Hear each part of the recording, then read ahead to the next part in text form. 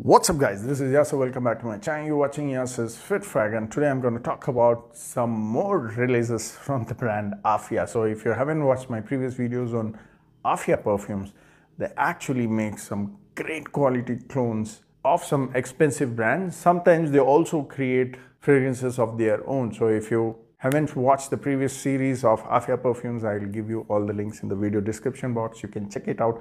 I'll also give you all the purchase option and the links in the video description box. Today I'll be talking about 4 more fragrances from AAfiya. 2 of them are very new releases, and that is AMOUR and BEEHIVE, which is very recently launched. So I'll start with AMOUR anyways. This time as well, they made the presentation really class and something very unique. This is AAfiya AMOUR. You see the AAfiya printing here, AMOUR written here. The base has these details. Bottle also looks super class, guys. This definitely looks very unique. Even if you compare with any designer or niche, I haven't seen any sort of fragrances or the name printing done this way. This is definitely unique. So AMOUR, this is a 50 ml which costs around 1750 extractive perfume concentration. This is a fresh fragrance, a fruity fragrance. Opens up with a nice minty orangey accord, and also gives that bubblegum feel which you can perfectly wear for the summer daytime. The mid has some fruity feel along with ambergris and musk. So overall, this is a very nice fragrance. It does not remind me of any designer or niche from the fresh category from what I've tried. It definitely is different, but I wouldn't say it is completely unique, because the notes character has some resemblance of this and that, but it does not pinpoint to any fragrance. So it is definitely not a clone. So it is done very well. Very nice fresh fruity fragrance with that minty orangey accord with some ambergris and musk. Goes perfectly for the summers. Very attractive in the opening. After 5 to 6 hours, you only get that musk and woody accord. So you may feel that it does not last, but it actually gave me a decent lasting of 8 hours. And now 8 hours for a fresh fragrance is definitely great in my opinion. But most fresh fragrance make people nose blind very soon, so you may or may not sense the performance until 8 hours. So coming to number 2 is something very interesting, and that is called Not a Perfume. Okay, this is actually inspired by a niche fragrance from Juliet Has a Gun, which is also named as Not a Perfume. Now the name says it all, guys. It is not a perfume, which means you won't be able to sense anything. It does not smell like a perfume. This is completely done with an experimental mindset, which means it acts more like airy scent, which means it is ambroxan based. So if you've heard my reviews on few other fragrances like of Havas, which also uses ambroxan, there are many other fresh fragrances like Swiss Arabian, Pure Instinct, there is Ganymede. All these fragrances play around this ambroxan character. There is Bulgari Tiger, which also is ambroxan dominant. Now this is plain ambroxan. They played around with that ambroxan with some slight floral and that mild woody feel, which is actually the character of ambroxan. It gives that aquatic feel. It gives that slight mild white floral feel. It also gives that mild woody feel. And I love fragrances which has ambroxan, unless and until that ambroxan gets too dominant and kind of gives a pricky feel, because some people get throat itching, some people get brain itching. I do get that brain itching with Bulgari Tiger. The ambroxan used in that is super heavy and it gives me that brain scratching feel. Ambroxan can react differently to different people, but some people don't get any reaction at all. So if you buy this only if you are deep into fragrances, because do not blind buy and then blame it on me saying, you told me this, you told me that, I don't smell anything, it is just plain water. I'm sure people who do not understand fragrance are going to comment this, because it does smell like plain water. Okay, ambroxan has that character. It is airy, it gives that aquatic feel, gives that slight floral feel, slight woody feel, but beginners would say it just smells like water, or it is just water. So do not buy this if you don't understand fragrances. Buy this if you love ambroxan. Okay, this is only for ambroxan lovers.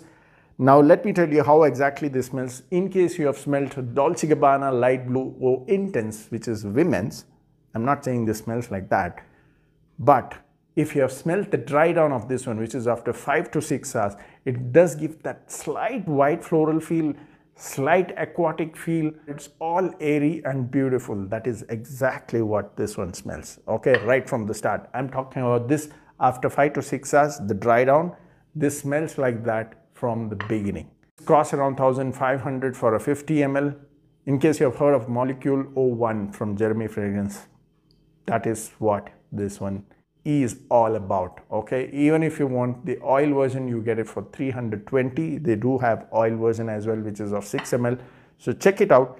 In case you do not remember my favorite fragrance from AAfiya, it is this black saffron, guys. I absolutely love this one. This is still my number one. I initially showed you the other version, which is top class. Okay, I've tried black saffron inspired version from 2 to 3 sellers in India, but this stands out, guys. Absolute favorite. I get compliments with this even after 12 hours. It is done to perfection in my opinion, that I never bothered to get the original. Okay, now coming in at number 2 is BEEHIVE from AAfiya. Again, look at the presentation. This is something super unique. You see BEEHIVE packaging here, which is done in deep yellow, which again looks beautiful. I think the name itself should give you an idea as to what it is. Yes, this is a honey based fragrance, but it is not that syrupy sort of honey which you get in niche brands, okay, which I hate. I'll be honest.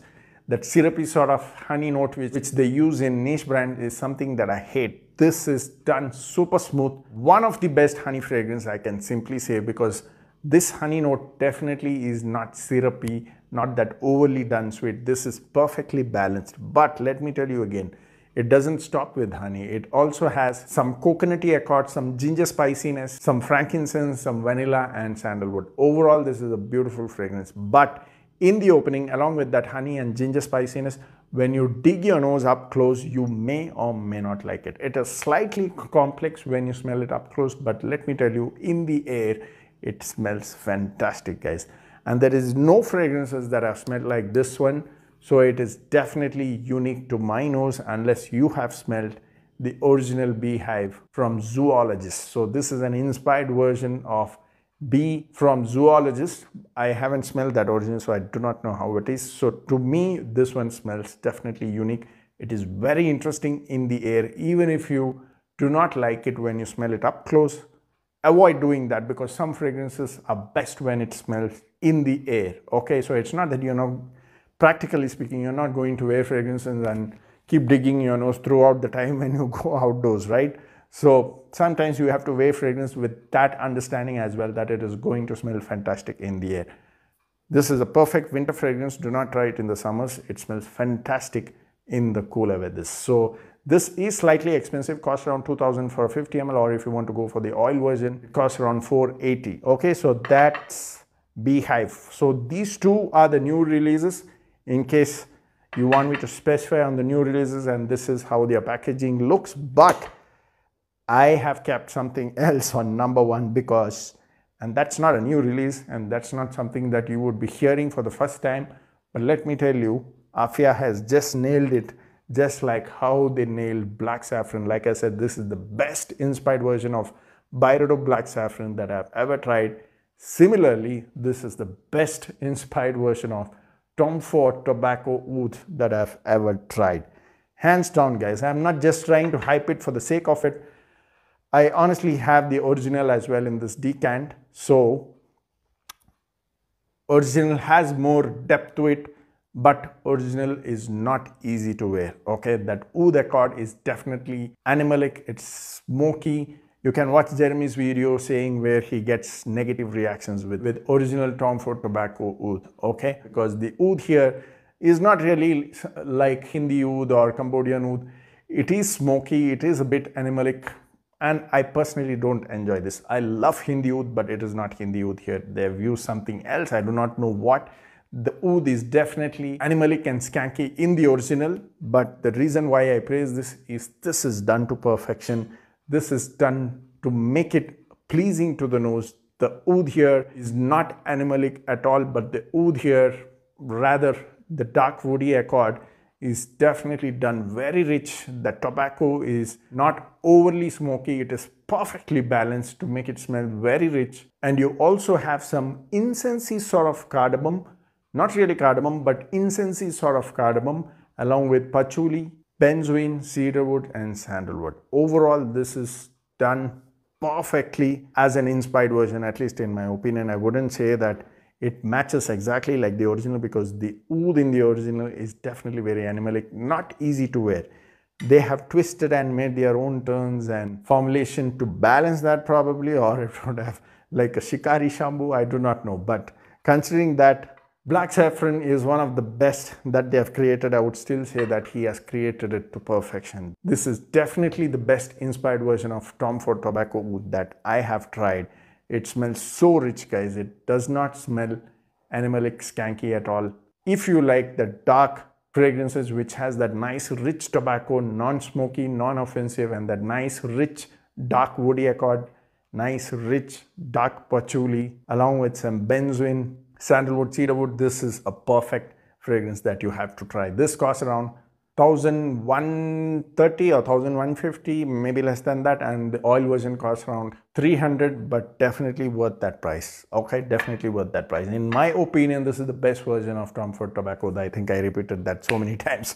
So sorry about that, but I'm really impressed with Tom Ford tobacco oud in this particular video, because just like I hype Black Saffron, because that's the best creation from all the inspired versions that I've tried. Tobacco is also the best creation of all the inspired versions that I've tried. So that's about it. Hope you enjoyed the video. Let me know in case you've tried any of these. Comment down in the comment section. See you next time. So keep sharing the videos.